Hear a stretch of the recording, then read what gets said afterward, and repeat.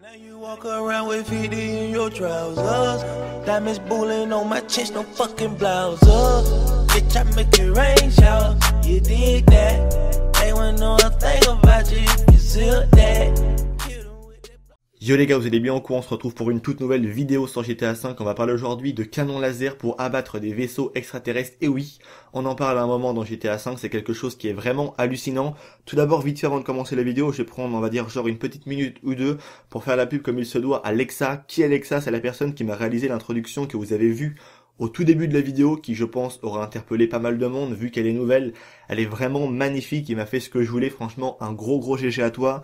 On a passé ensemble à peu près 3 heures sur Skype à peaufiner ensemble les détails. Il fait vraiment un travail monstrueux, ça prend énormément de temps et je tenais vraiment à le féliciter et à lui faire sa pub comme il la mérite tout simplement. Il m'a dit à la base que j'étais pas obligé de le faire, c'était pas vraiment son intention que je lui fasse une pub en retour, mais je m'en sens obligé parce que après un travail aussi intense et aussi gros fourni, je peux pas que ignorer et dire bah non, juste rien du tout, tu vois, c'est pas dans ma personne.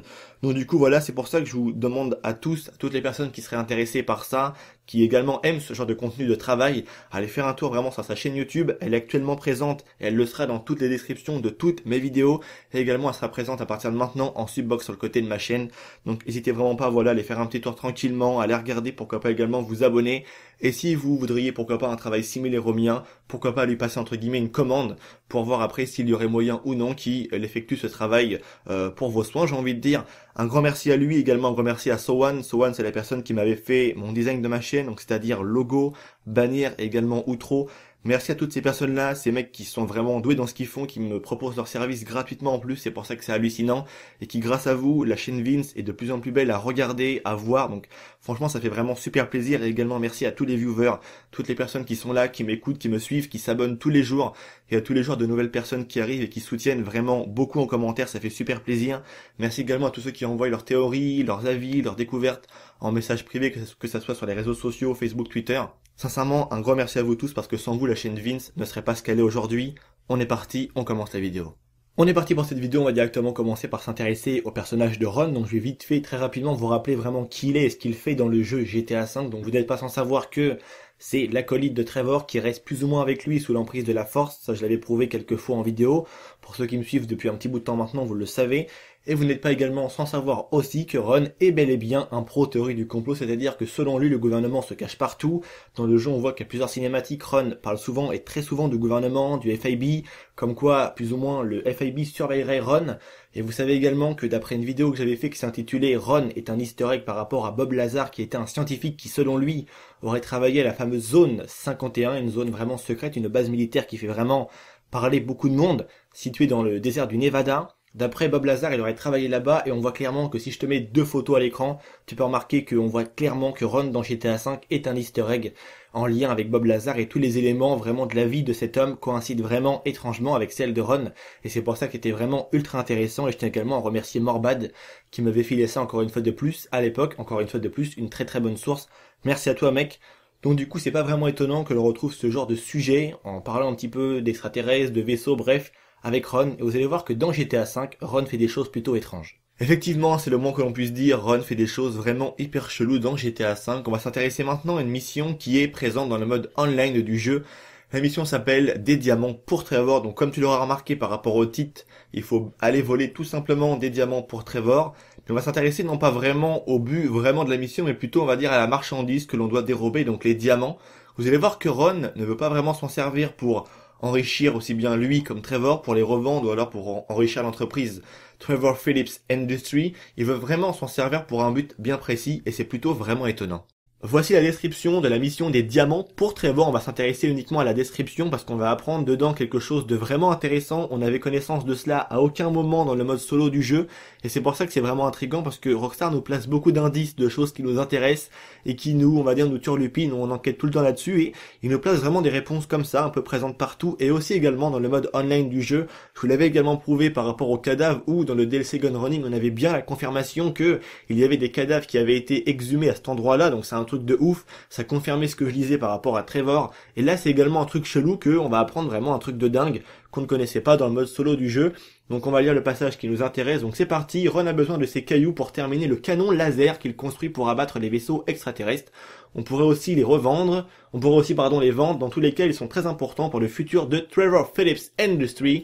Donc comme tu as remarqué, le reste on s'en fout un petit peu, voilà, mais ce qui nous intéresse vraiment c'est a besoin de ces cailloux pour terminer le canon laser qu'il construit pour abattre les vaisseaux extraterrestres. Donc a priori Ron a bossé ou est en train, ou ouais plutôt a bossé, parce que normalement par rapport au mode solo, le mode multijoueur est censé se passer, on va dire, entre le prologue, à la fin du prologue et avant que commence le début de l'histoire à Los Santos avec les 3 protagonistes. Donc a priori Ron pendant un moment a bossé, ou peut-être qu'il a abandonné le projet ou je ne sais pas trop quoi, sur un fameux canon laser pour abattre également les vaisseaux extraterrestres. Donc c'est un truc qui est vraiment hallucinant.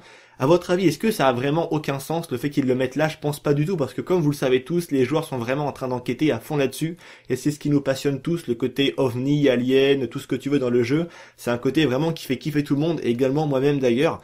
Quel serait plutôt l'intérêt des Rockstar de mettre ça dans une description d'une mission, si au final on ne va pas vraiment rencontrer cet événement-là plus tard dans le jeu, en plus que par rapport au DLC Gunrunning, on nous a parlé beaucoup d'Apocalypse. Je pense également à l'agent 14, aux descriptions également des bunkers, bref plein de choses, aussi également la mission Alien que TGS est actuellement en train de faire sur sa chaîne YouTube.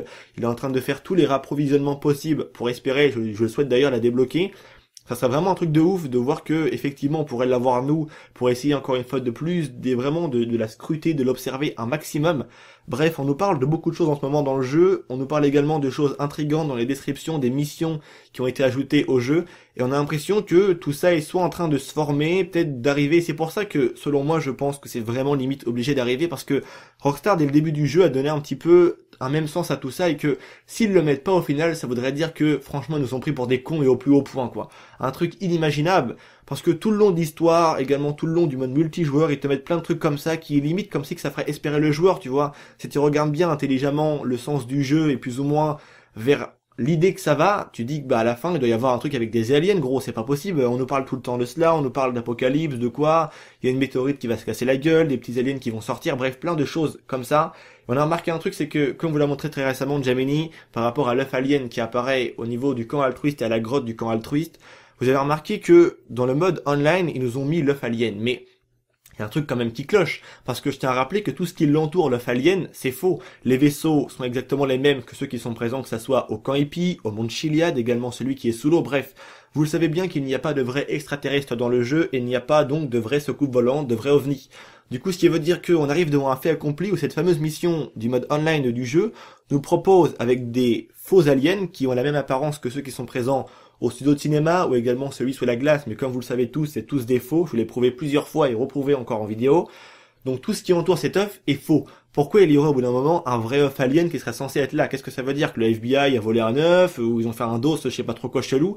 C'est pour ça que tout ça, à mon sens, manque vraiment il y a un truc qui va pas, il y a un truc à un moment où ça cloche et que j'arrive pas vraiment à comprendre pourquoi Rockstar veut te mettre ça alors que tout ce qui entoure l'œuf alien est faux. Est-ce qu'on devrait dire que l'œuf alien serait un faux? Ça serait un œuf en plastique ou quoi? Non, honnêtement, je pense pas vraiment, mais c'est pour ça que cette mission reste encore étrange et que on n'a pas vraiment compris tout ce qui tourne un petit peu autour. On a également un méchant missile qui est lié avec ce vaisseau, avec Dam Ship, la version cassée de The Ship. Il y a beaucoup de choses vraiment intrigantes qui restent vraiment à éclairer sur le jeu, et je pense qu'au fur et à mesure du temps, on arrivera à apporter beaucoup plus de réponses par rapport à ça, mais il est clair qu'il y a encore quand même quelque chose qui reste vraiment à résoudre par rapport au phénomène alien, ovni, tout ce que tu veux dans GTA V. C'est clairement pas fini, je pense. Donc voilà, c'est tout pour cette vidéo, j'espère bien évidemment qu'elle vous aura plu. J'attends toujours, comme vous le savez tous, votre avis dans l'espace commentaire, c'est vraiment super important. Également toutes les personnes qui sont fans de tout ce qui est alien, tout ce que tu veux dans GTA V, qui vraiment ça passionne tout le monde je pense, bah, toutes les personnes qui adorent ça. Il y a également le poteau TGS qui est en train en ce moment même, tous les jours il fait des lives pour débloquer tout simplement la mission Alien que vous connaissez tous, qui a fait parler tant de monde, qui a été découvert par la team Chiliad Mystery Guru il me semble, je crois que c'est ça, Chiliad Mystery Guru, ouais, et du coup il est en train de faire la mission, tout ça, tous les jours il fait des missions de réapprovisionnement pour espérer, et je lui souhaite vraiment parce que ça prend vraiment beaucoup de temps, ça fait vraiment longtemps qu'il y est, et je crois il me semble bien qu'il approche de plus en plus du but. Donc j'invite vraiment un maximum de personnes à aller voir sa chaîne, allez également pourquoi pas vous abonner, à le suivre attentivement. Il y a également aussi beaucoup de choses qui vont arriver chez lui par rapport à certains easter eggs quand même assez lourds. Il m'a communiqué un peu les informations et c'est plutôt incroyable, donc je vous invite vraiment à aller vous abonner, à aller faire un petit tour sur la chaîne de TGS. Bien évidemment, il y a aussi également la chaîne du poteau Delta qui fait également lui-même du très bon contenu, et je le cite plus, tout le monde le connaît, la chaîne de Jamini. Bien évidemment, je vous dis à très bientôt pour une nouvelle vidéo, c'était Vince. N'hésitez pas également aussi à me suivre sur les réseaux sociaux, tous les liens se trouvent en description. Je vous dis à très bientôt, c'était Vince, prenez soin de vous, c'est vraiment le plus important. Allez, peace les gens.